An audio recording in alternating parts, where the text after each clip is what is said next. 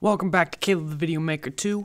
So far you've created tables, you've inserted data, you've selected data, but how do you actually go about updating data? For example, what if this Caleb Curry here wants to change his email address? How do we go about doing that in SQL? Well, it's actually pretty simple. We use an update statement. So the syntax is easy. You just put the column name, and then generally on the next line you say set the column name equal to some value. And let me just scroll down a little bit so we can see a little better. And here is where we type the new value for the email. So we could say new email at email.com.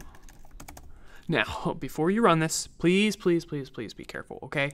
If you run this, there's like a 50% chance you'll get fired because this will literally update every single email address in the entire table. So you always have to do one more thing, and that is use a where clause. So now we specify which rows we want to update, and we have to do some kind of comparison. So we can do something like where email equals, oh, and also these should probably be in single quotes, and say Caleb at email.com.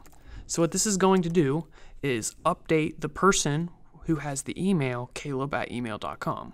So let's run this and make sure it works.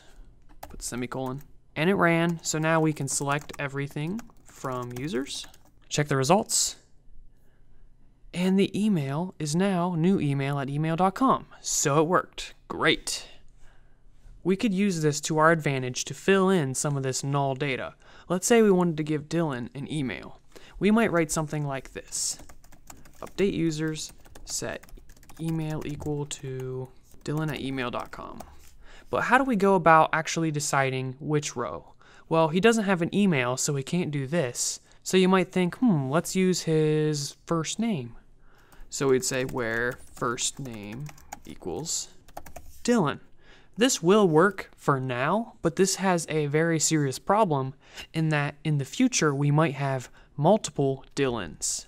And even if you made this where clause more complex to say, oh, where the first name is Dylan and the last name is Johnson, well, we could have multiple Dylan Johnsons. So this is why the primary key is so essential. Instead of using this where clause for the first or last name, we can use the user ID.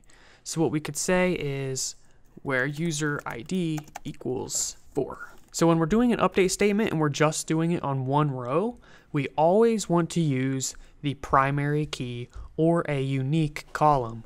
So we can be very specific about what row we're trying to update. Let's run this, make sure it works.